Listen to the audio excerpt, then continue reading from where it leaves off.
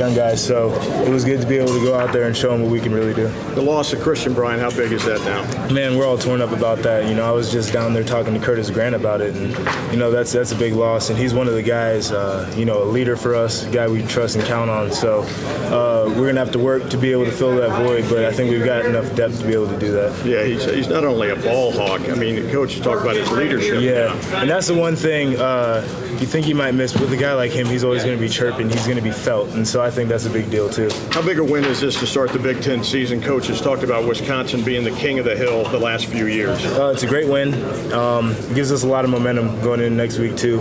We got another ranked opponent. We're on the road. They've had a week to prepare for us. They didn't play today, so having a win like this is great for next week too. Josh, congratulations. Thank you. Did you hear how Coach had said that Wisconsin had been kind of the king of the Big